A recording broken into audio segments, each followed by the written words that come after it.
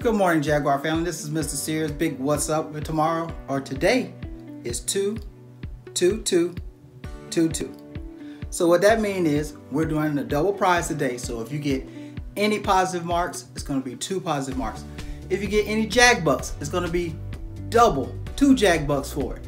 We're looking forward to having a magnificent week. Hope everybody enjoyed their President's Day as well as student holiday on Friday.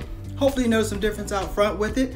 We had some of our community partners, State Farm, come in and plant some plants for us. Please make sure we're being kind and staying away from them and making sure that we're doing our very best. We want you guys to put forth your best effort. Looking forward to having a magnificent week this week.